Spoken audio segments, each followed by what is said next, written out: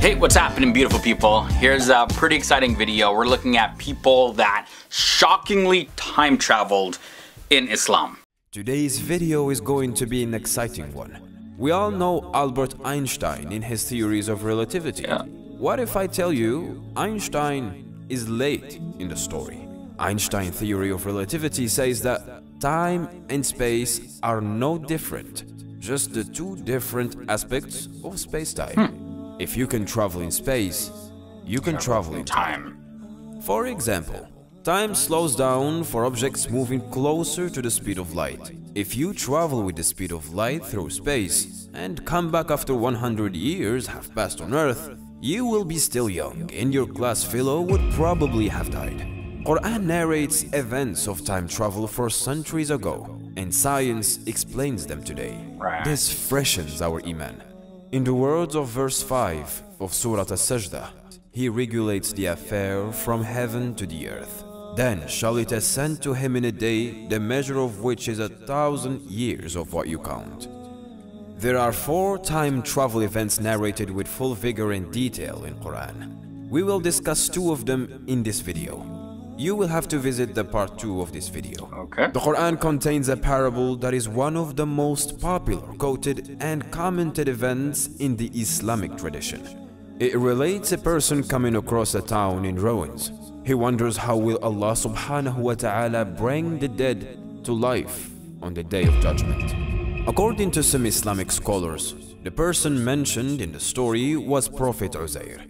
The story tells us that the Prophet Uzair fell asleep under a tree. He woke up after 100 years. His donkey was turned into bones, and there was nothing around him, but his food was fresh. Time had traveled differently for all these subjects. Science tells us that the huge masses create strong gravitational fields, and near them, time proceeds slowly. So there. Science explains that years and years after Quran narrates the incident, and even more years after the incident actually happens. When Uzair alayhi salam come to know of this, he said, I know that God hath power over all things. There is yet another tradition where Allah showed us gravitational time dilation. It's about 7 pious young men who dedicated that Allah was the Lord of the heavens and the earth, and they would never call upon any deity other than Him. Their people were to kill them for their beliefs or force them to worship other gods, putting their beliefs on Allah's mercy. They fled and hid in a cave. There they fell asleep. Quran narrates what happened afterwards in the following words. When we awakened them, they asked each other, how long have you been here? We have been here for 1 day or part of 1 day. They answered, your Lord knows best how long we stayed here. So let us send one of us with this money to the city.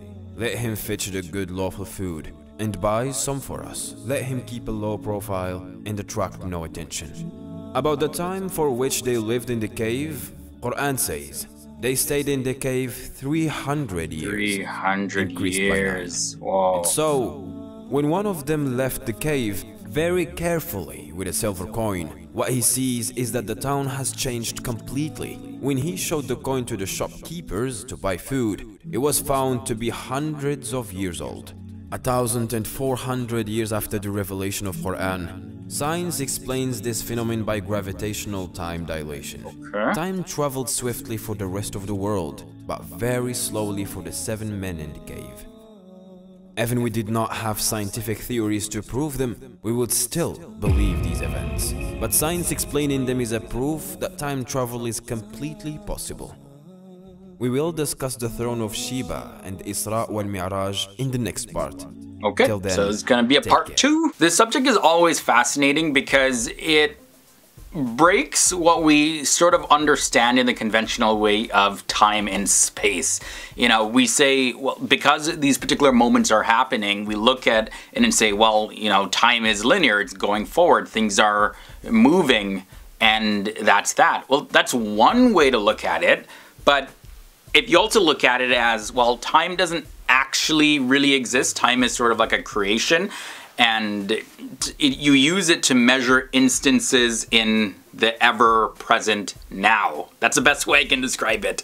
It's just happening now, and for some people, their experience of time is different, and for others, it's different. Some, you know, I guess you can, in ways, slow down or stop time or speed up time based off of how quickly you're traveling, and I think there's other ways to do it, but don't want to dive too much into that.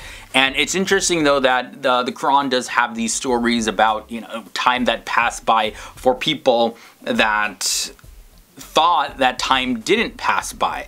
Everybody else, it's like, whoa, it's almost like sleeping, you know, you're in your sleep and then you're like, wow, how long was I out for? Oh yeah, probably like 30 minutes. And you look at the time like, whoa, 4 hours I was sleeping?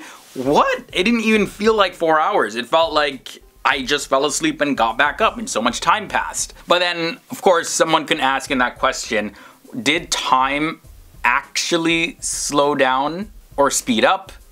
Or was just your perception of time changed? Maybe time doesn't speed up. Maybe just perception of time speeds up. And also another thing to look at is that if God can do everything, and these stories are found in the Quran, what if God just stopped that person's aging process? Like how his cells, his body cells would work and operate, and the oxygen that he needs and everything. What if God just changed it miraculously in the whatever way God can do? Because Islam teaches that God says be, and it is. So if God says be the same for 300 years, boom, you are.